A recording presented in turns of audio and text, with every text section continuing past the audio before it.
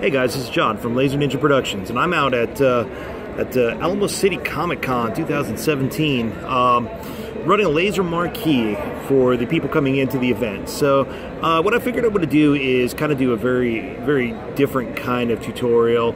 I'm in a kind of a unique situation. I just sold off all of my really high-powered lasers. So with the laser marquee, I needed to bring out a couple 2.5 watt lasers that I'm actually double stacking and aligning so I can get somewhat more brightness than I would with just a single projector. So this is a trick I learned from way back in the day when I used to work with 3-gun CRT projectors, and we would not only have to align all 3 of those. People are excited for this tutorial, what can I say? Yeah, so this is a trick I learned back in the day when not only would we have to align all 3 guns on the CRTs, but we would also double stack those. Something still useful for like DLP projectors if you've got a crosshatch pattern and can do geometric correction. So let's take a look at this. First step, we're taking a look at the projection zone configuration dialog inside of Pangolin Beyond. The 2 zones that I'm going to be focused on here are the main graphic zone and the scanner 2 main. Those are the 2 zones that I'm going to be overlapping with each other. What I want to first do is select the alignment configuration, or the alignment test pattern for both the main graphics and for the scanner 2 main.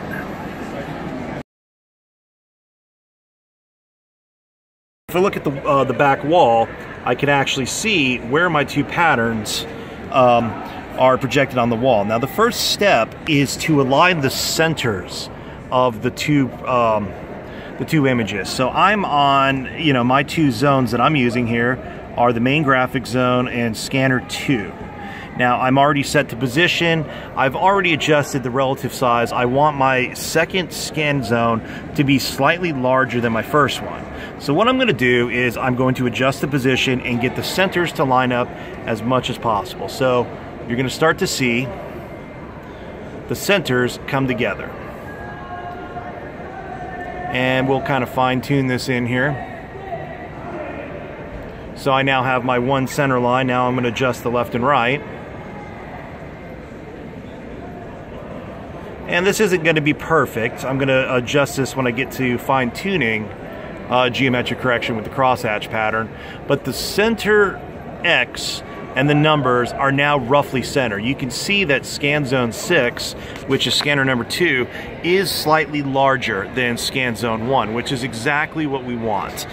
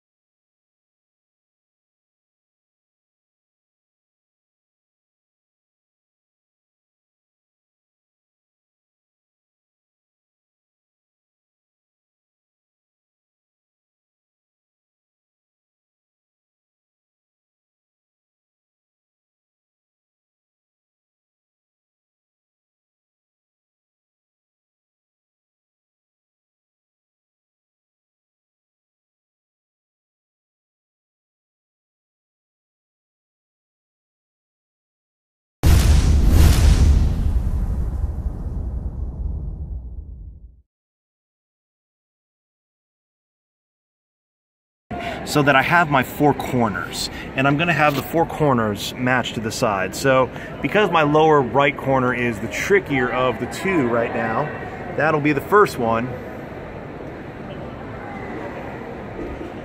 that we line up. Next, I'm going to do the same thing on the lower left corner. Adjust this guy, and this time I'm going to use the keyboard to dial this in. Well, this time I'm actually going to drag it a little bit with the mouse so it's slightly lined up, and then I'm going to fine tune it with the keyboard. Now, same thing with my top left and my top right corner. We're going to select the point, We're going to eyeball it in with the mouse, get it into roughly the right position, and then we are now going to walk it in with the keyboard. The idea being that you want the dots in the corners to line up as much as possible. We're not too worried about the full side alignment because we will adjust those when we get to the actual detail points when we move to the cross tab or cross hatch. And now the last one is going to be the top right corner.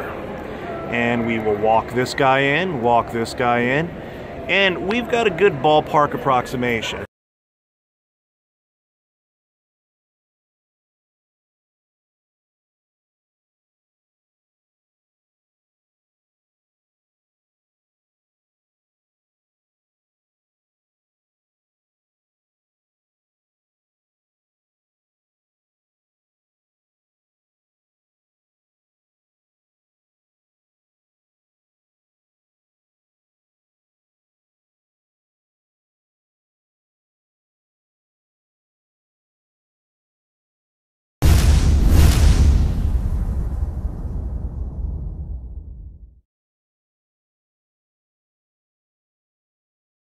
Now that we've got all four corners matched up, now we're going to come over and change from our basic alignment to our crosshatch.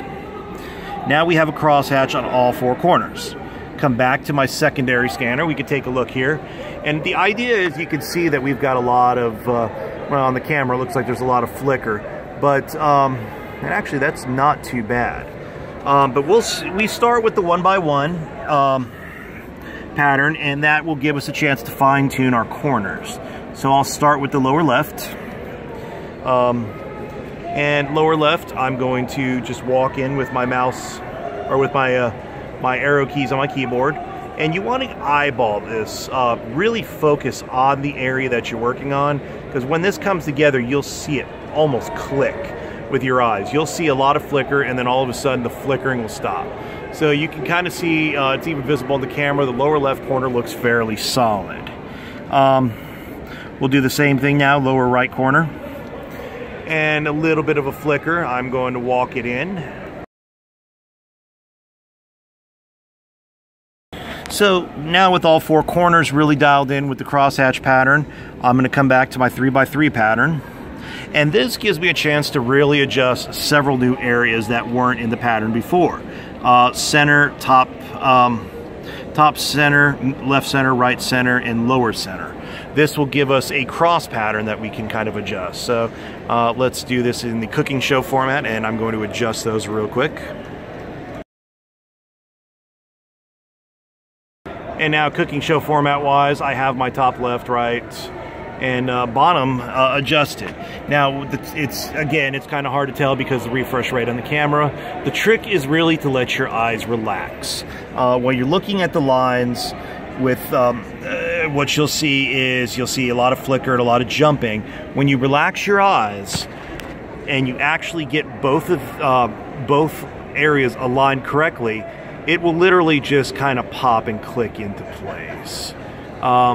So yeah, there's no real way. Sorry, I'm using a cell phone camera. There we go, that's kind of better so we don't have as much flicker. But now I'm going to go ahead and switch this over. We're going to take a look at the 5x5 pattern, which is going to give us several new areas.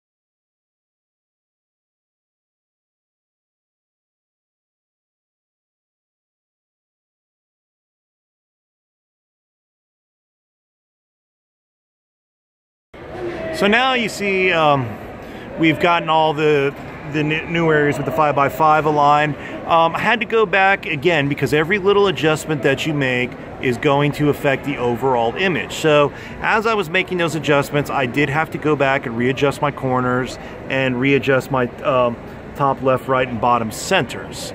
But now we've got a pretty good image. Not a whole lot of fine tuning I need to do, but it's still worthwhile to point out, you know, fine tuning with the 9x9 pattern. Now I've pretty much got geometric capabilities all over my entire grid. So my 9x9 crosshatch, now that this is probably the most fine-tuned this is going to get, I'm going to go ahead and start with the top left and kind of go over all the intermediate areas between, you know, that have now just been reintroduced and fine-tune those.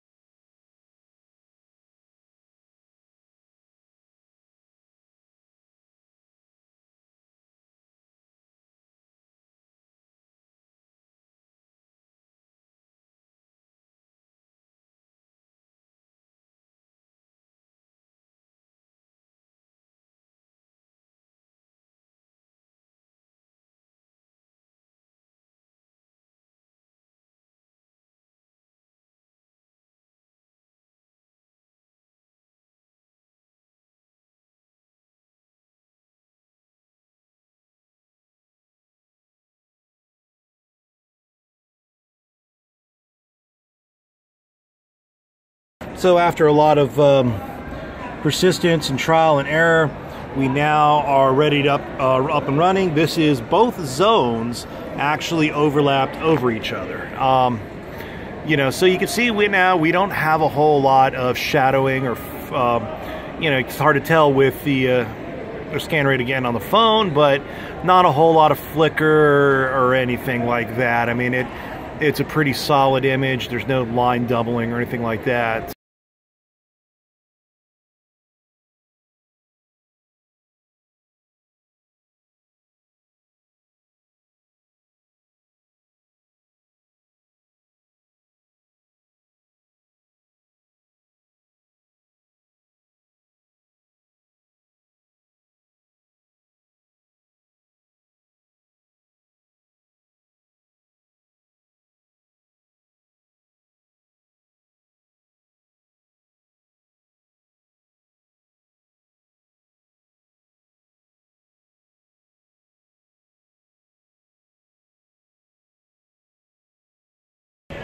So we're running through all the different Game of Thrones sigils here, you know, for the people that are Game of Thrones fans.